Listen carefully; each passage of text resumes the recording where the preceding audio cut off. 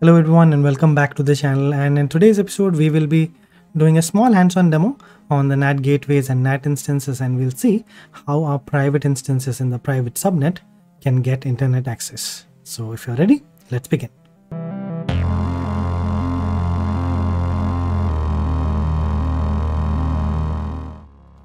So NAT Gateway Service is a fully managed service from AWS that helps us enable instances in a private subnet to connect to internet and other AWS services. Yes, you heard it right.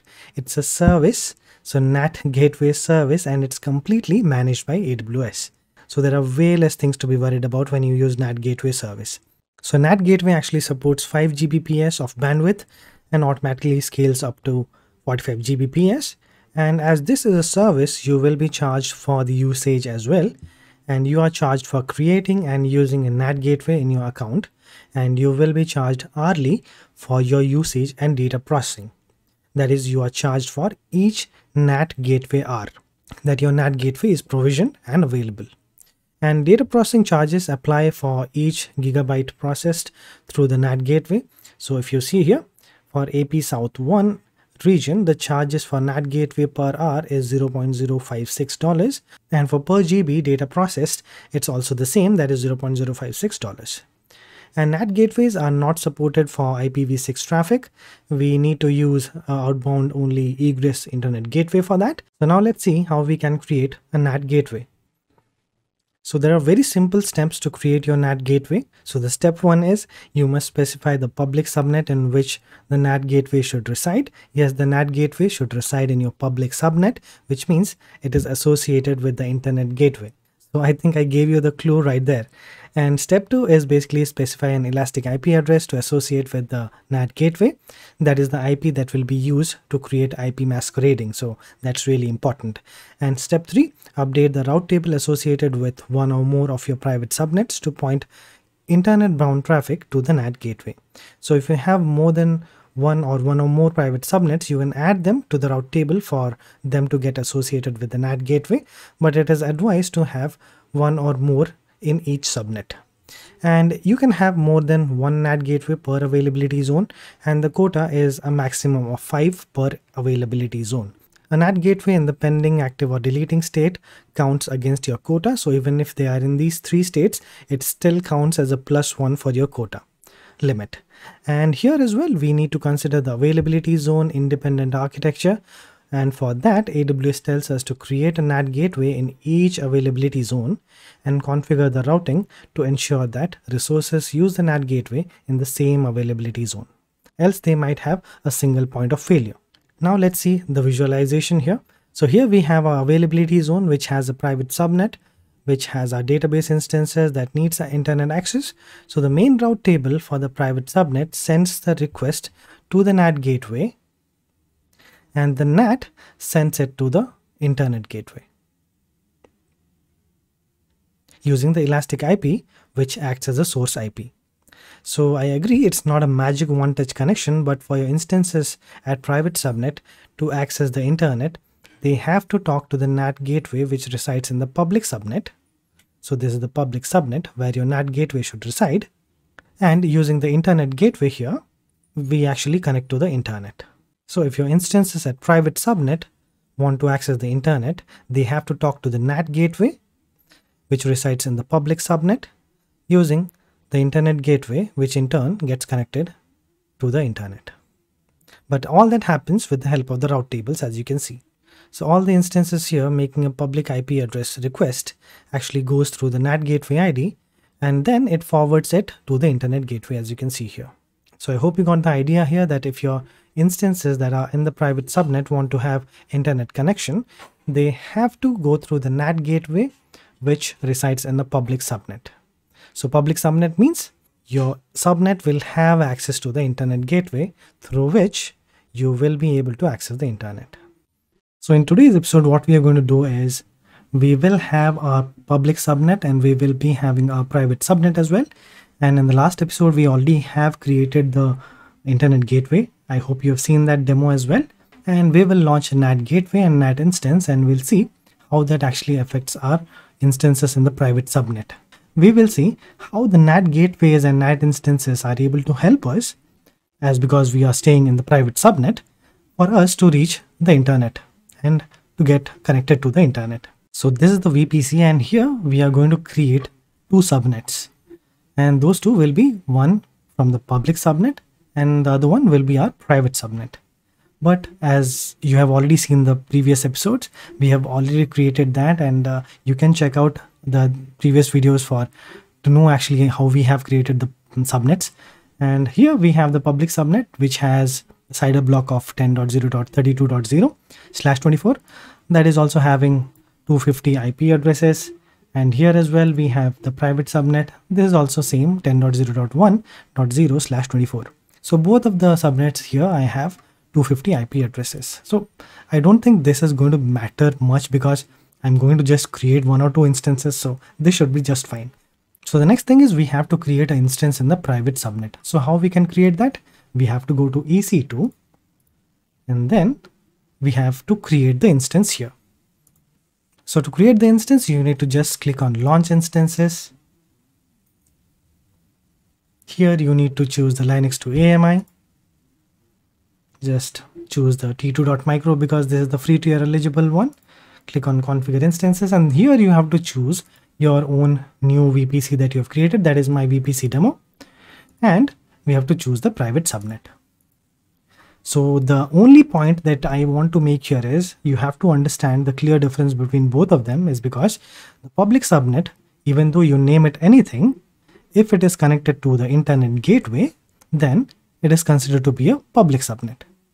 If the private subnet or any subnet that does not have internet access on its own, then it is by logic a private subnet. So here as well I can choose whether to give it a public IP address or not.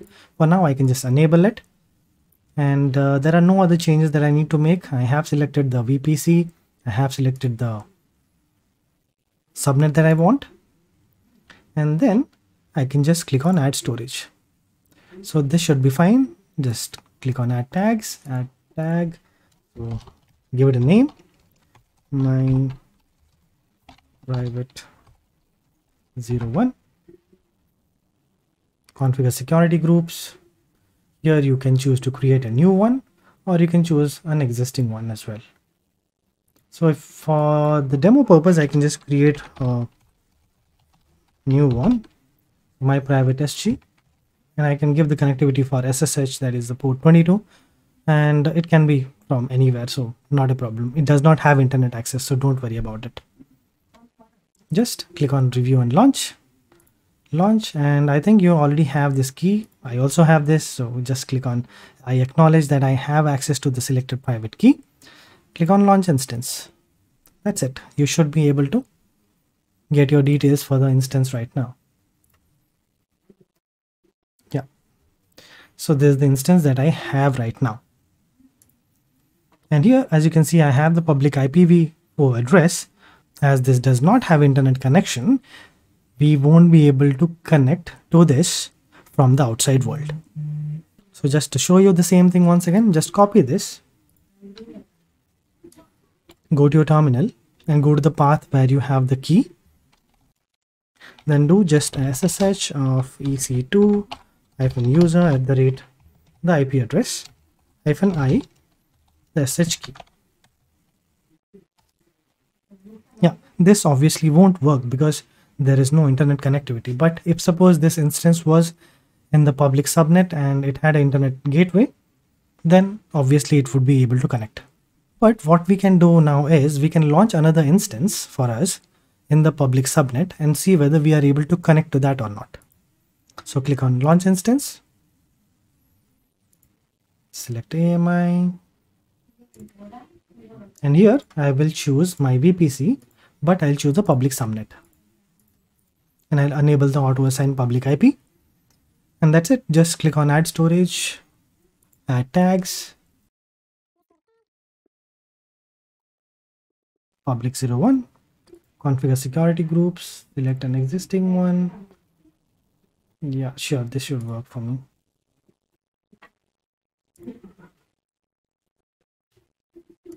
Launch. Yeah, that's it. So now this is the public instance. So now let's see whether we are able to connect the newly created public instance or not. So this is the public instance that I have, and it is already running, and I can just click on this copy and I'll try to connect to this.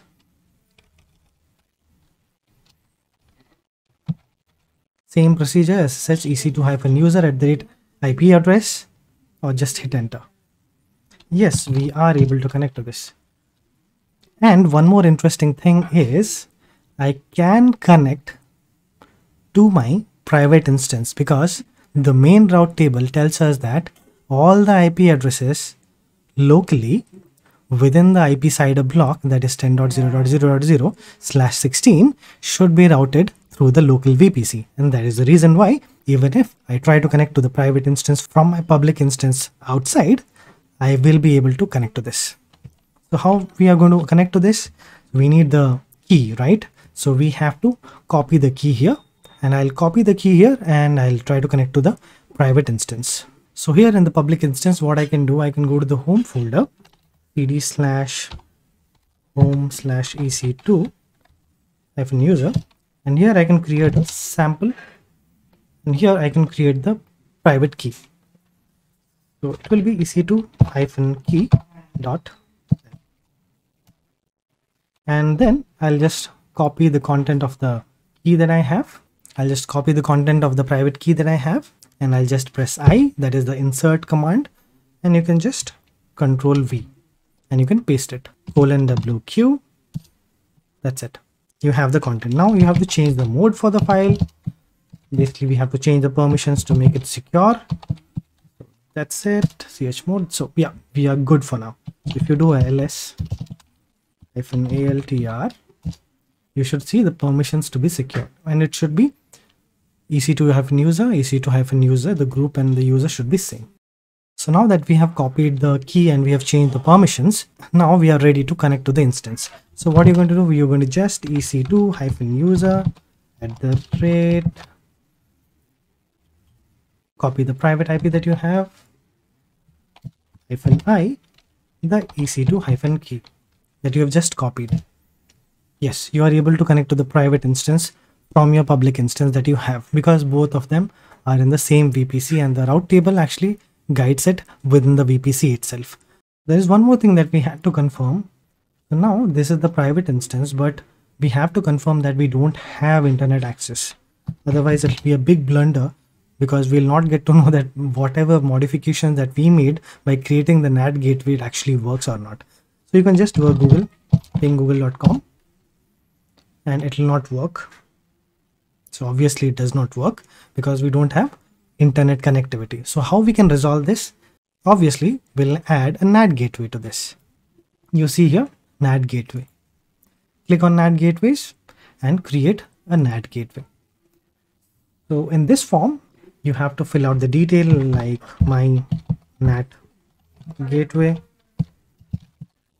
demo. So I'll give it a name, and the subnet you have to choose is public, because the NAT gateways should reside in the public subnet, and you have to allocate elastic IP for that, and then you just create the NAT gateway. So it will take some time for the states to change from pending to available. You can just wait for a few minutes or a few seconds to get this done. Yeah, so now it is available, and you have the elastic IP address as well. So what is the next step that we wanted to do? We had to associate, or we had to create a new route table. So this is the route table that we have for the internet gateway. So if you click on this one, you can see the route is being propagated to the internet gateway. And to connect to the internet from the private IPs or the private instances that we have, we need to create a route table. So I'll create one. So my route private NAT. Let's suppose we'll keep it like this. And you can just define the VPC that you have and just click on create. And what is the next thing that we wanted to have? We have to associate the NAT gateway that we have recently created, isn't it? 0.0.0.0/0 to the NAT gateway. So once you click on NAT, you will see the NAT ID already propagated here. If you have multiple, then choose the one that you have as per your requirement. Just click on this and save the route. And you must make sure that the status of the association should be in active state. If suppose it is in a black hole state, then you are not going to be able to connect. So now you have to associate your subnet as well. This is the private subnet that we have. So I have to associate this with this subnet. But first, let's see, even without association, does it work or not? Otherwise, it will be a big no for us, isn't it? No. Thank God it does not connect. My theory is correct here. So we have to associate the subnet here. So click on edit, and there's a private subnet. Click on this private subnet and just save. So now your private subnet has been associated to this route table.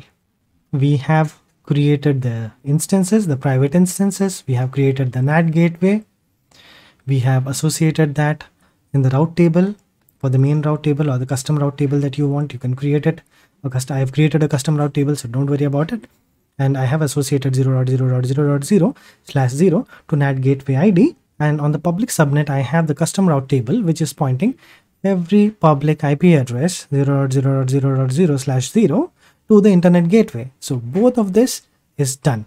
So now we have the instance, we have the NAT gateway, we have the routes populated. That's it.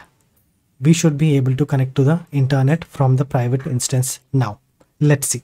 So this is the private instance 10.0.195. I'll just show you once again. This is the one, otherwise you might tell I cheated. 10.0.195.